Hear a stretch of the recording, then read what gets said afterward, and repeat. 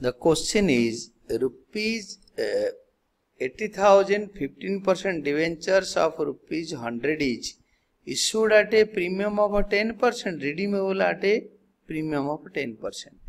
Hence issued at a premium and redeemable at a premium. Journal entries of dash dash limited.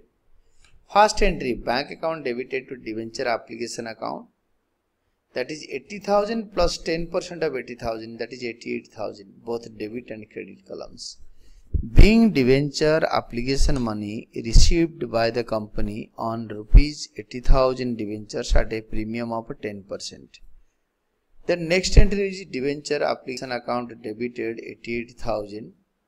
Loss on issue of debentures account debited 10% of 80,000, that is 8,000, to 15% debentures account in the credit 80,000, to securities premium reserve account, that is 10% of 80,000, this is premium on issue 8,000, to premium on redemption of a debentures account, that is 8,000.